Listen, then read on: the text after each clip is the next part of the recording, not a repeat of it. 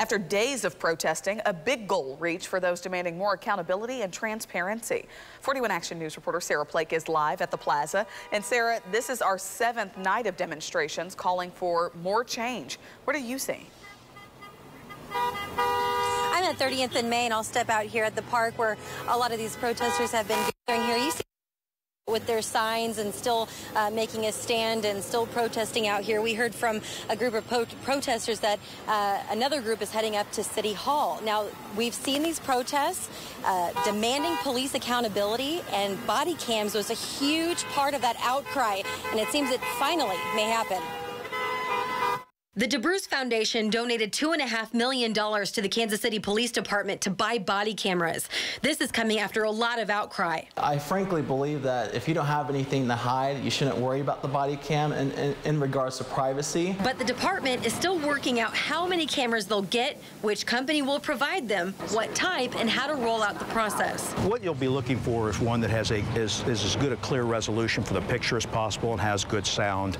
You'll also be looking at reliability and some of those kinds of things. John Hamilton, Associate Professor of Criminal Justice at Park University and former Kansas City police officer, says the success will depend on expectations.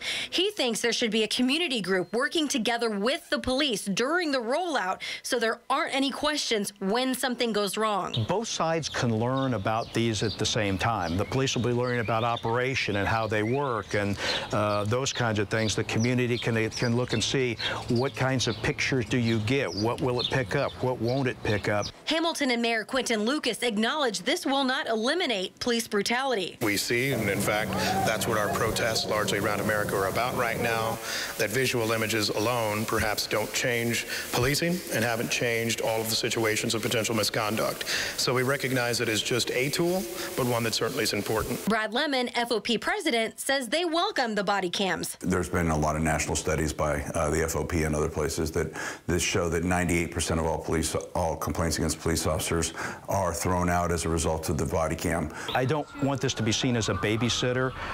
If that's what it's going to be used for, then there are deeper issues involved. The police department still needs funding for training, data maintenance, and to keep the body cam program working and functioning. The city and KCPD are having conversations right now about where they could get that money. On the plaza, I'm Sarah Plake, 41 Action News.